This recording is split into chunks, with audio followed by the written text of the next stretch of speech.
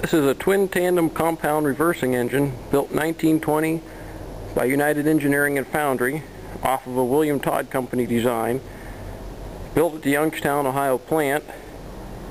As far as we know, this is the last rolling mill engine built in the United States, especially the last one built at the Todd plant.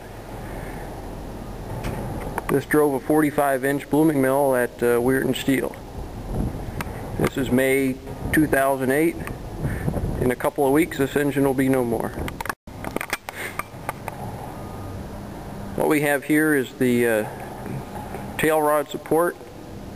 It's a high pressure cylinder, high pressure piston valve. Behind it is a low pressure cylinder. This engine had 4 cylinders, 2 high pressure, 2 low pressure. They were in tandem and they were identical twins. That's how you get the name twin tandem.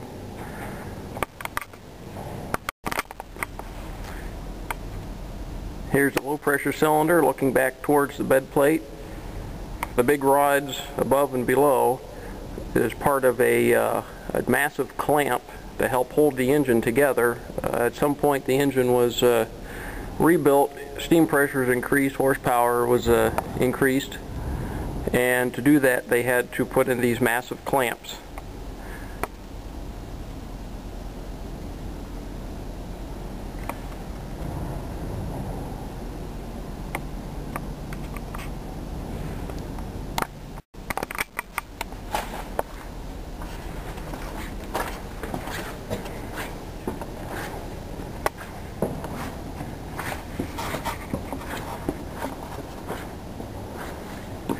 Here we are looking down at the high pressure cylinders.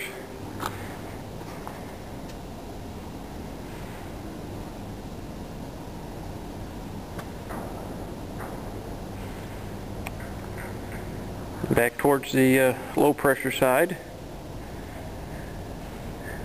All the covers are over the Walshart's valve gear and reversing mechanism. The covers in the rear are over the crankshaft.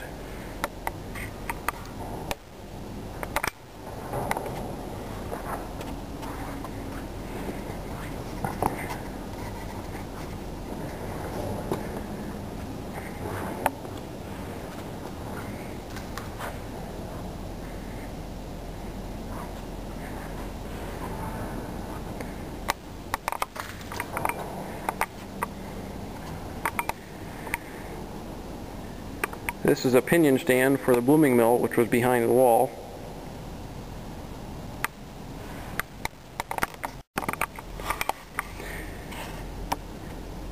Here we are looking at the rear end of the engine.